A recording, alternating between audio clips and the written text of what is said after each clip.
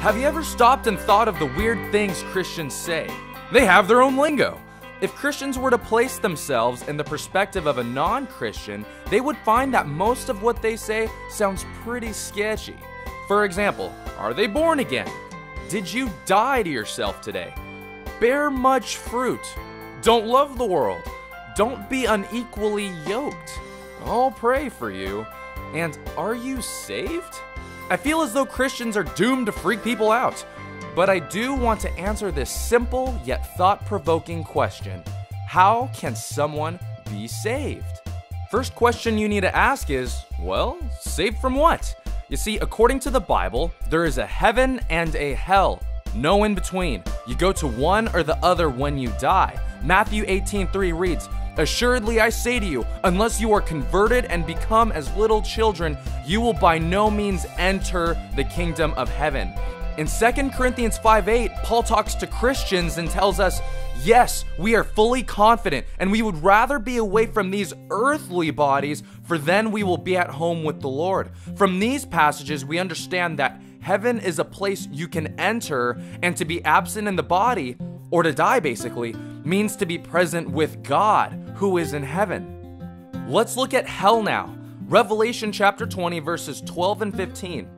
"And I saw the dead, small and great, standing before God, and books were opened. And another book was opened, which is the book of life. And the dead were judged according to their works, by the things which were written in the books. And anyone not found written in the book of life was cast into the lake of fire." It's in these verses that we see that hell is a real place, and some people will live there forever. Check these verses out. Hebrews 9:27, "And as it is appointed for men to die once, but after this, the judgment." John 5:29, "And come forth those who have done good to the resurrection of life, and those who have done evil to the resurrection of condemnation." From these passages, we know two things.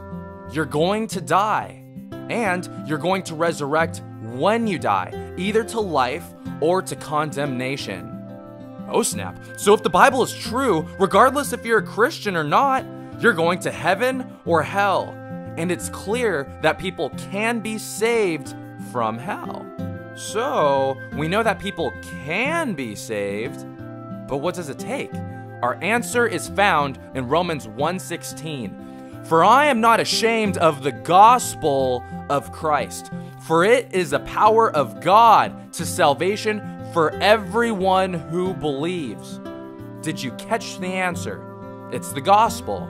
If you are at all afraid of hell, this is your key to be saved. Well, great, we got the gospel. But what in the world is the gospel? First off, the word gospel literally means good news. But why is it good news? Let's look at the gospel's definition to get a clearer picture of what it is. 1 Corinthians 15, verses 1 through 5. "Moreover, brethren, I declare to you the gospel, which I preached to you, which also you received, and in which you stand, by which also you are saved, that Christ died for our sins, according to the scriptures, and that he was buried, and that he rose again the third day, according to the scriptures, and that he was seen by Cephas, then by the 12. The gospel here has 4 points. 1, that Christ died for our sins. 2, that he was buried. 3, that he rose again. And 4, that he was seen. If the gospel is the key to our salvation from hell, these points need to be looked at very carefully. Let's look at point 1, that Christ died for our sins. Step 1 to being saved is understanding that Jesus died for your sins. So we know that sins are wrong things you do, but how can you understand how you've sinned? You need to look at God's law. When you fail to keep God's law, you sin. And the punishment for one sin is hell. Let's look at some of the commandments. 6th commandment, you shall not kill. Now you may say, no, I've kept this one. But because God is so holy, he doesn't just judge your outer life, he judges your inner life as well. Matthew 5:21-22. You have heard that our ancestors were told, you must not murder. If you commit murder, you are subject to judgment. But I say, if you are even angry with someone, you are subject to judgment. If you call someone an idiot, you are in danger of being brought before the court. And if you curse someone, you are in danger of the fires of hell. So if you were ever angry at someone else without reason, in God's eyes, it's as if you've committed murder. 7th commandment, you shall not commit adultery. Adultery meaning to have sexual relations with someone else's spouse. You may say, hey, no, I've kept this one. Matthew 5:27-28 reads, you have heard the commandment that says you must not commit adultery. But I say, anyone who even looks at a woman with lust has already committed adultery with her in his heart. So if you ever sexually lusted at someone else, you've broken this commandment, and in God's eyes, it's as if you slept with another spouse. 8th commandment, you shall not steal. It doesn't matter how small, petty theft is still theft. And if you steal once, that makes you a thief, and thus you've broken the 8th commandment. 9th commandment, you shall not bear false witness against your neighbor, meaning you shall not lie.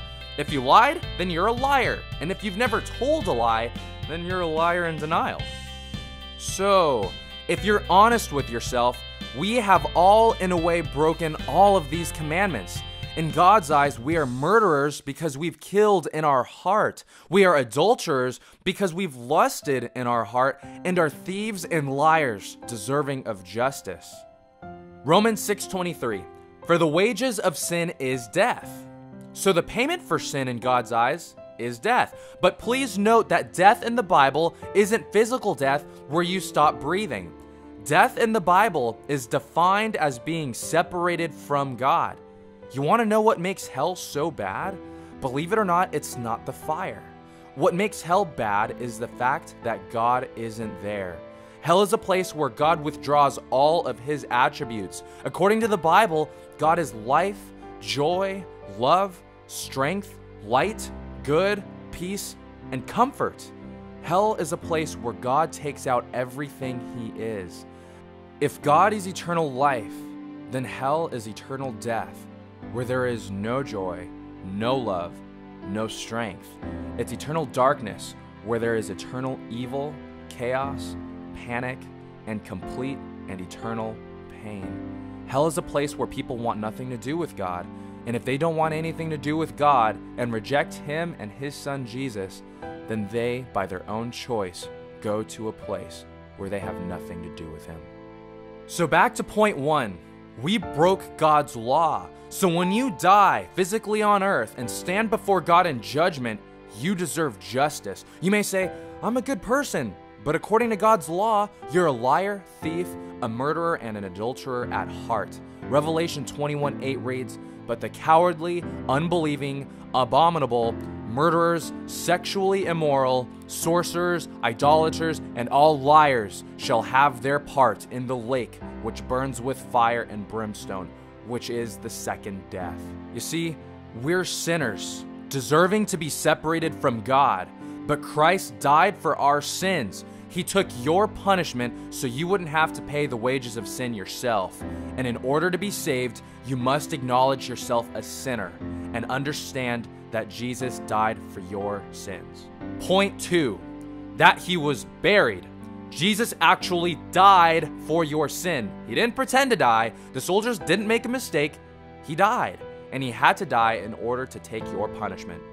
Point 3, that he rose again. Jesus didn't stay in the grave, he rose again. And he rose again to prove that you will resurrect when you die, and to prove that what he said about heaven and hell is true.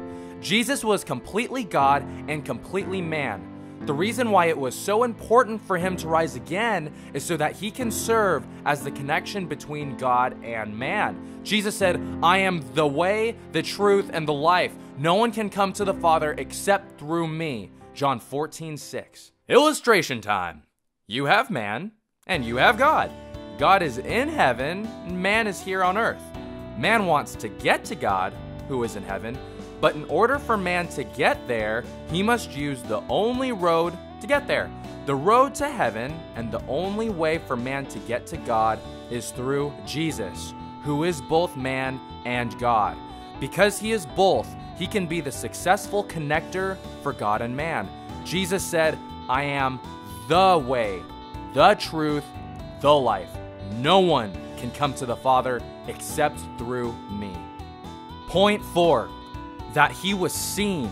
According to 1 Corinthians 15, 5-6, we know that Jesus was seen by the 12 disciples and over 500 other people. They couldn't be hallucinating. Could over 500 people be hallucinating at the same time? Well, no. In ancient culture, if you have one witness of something, it would be evidence before the judge. But if you have 2 or more witnesses, that would be definite evidence for punishment or proof of innocence. Today in our justice system, it would work the same way. Witnesses give strong evidence for something happening. Jesus had over 500 witnesses. No one ever found the body. The Roman soldiers that were told to guard Jesus' body freaked out and couldn't find the body after he rose. And there's documented history of all this happening. Jesus is indeed alive, and he said he's coming back. Going back to our question, how can someone be saved? The answer is simple. Your sin was great. You lied, you stole, committed adultery, and murdered in your heart. And according to God's law, you deserve to be separated from God by going to hell for all eternity. But Jesus stepped in and paid your punishment by dying on the cross. God came in the form of a man, Jesus Christ, and died in your place. He died so you wouldn't have to. Why did Jesus come in the form of a man? Why did Jesus die on the cross? Why did he rise from the dead? To show that he loves you. Why did he ascend to heaven? To prepare a place for those who receive him. What's God telling you right now? That he loves you. How can someone be saved? You're saved by understanding that you're a sinner, that Jesus, being God, came to die for your sin, and by turning from your sin. This is called repentance. Acts 17:30. Truly, these times of ignorance God overlooked, but now commands all men everywhere to repent. Acts 3:19. Repent therefore and be converted, that your sins may be blotted out. Jesus tells us in Luke 13:3, I tell you, no, but unless you repent, you will all likewise perish. From these passages, we understand that God commands everyone to repent, that our sins can be blotted out if we repent, and that if we don't repent, we will perish. The real question is, will you respond? Your sin is real. Death is real. Hell is for real, and it's scary. But I'm here to tell you that you can go to heaven, that God and Jesus are real, that his gospel, the good news, is real, and that his love for you is for real. God is willing to forgive you of all your sin, but you need to turn from your sin now and live for him. Romans 10:9, that if you confess with your mouth the Lord Jesus and believe in your heart that God has raised him from the dead, you will be saved.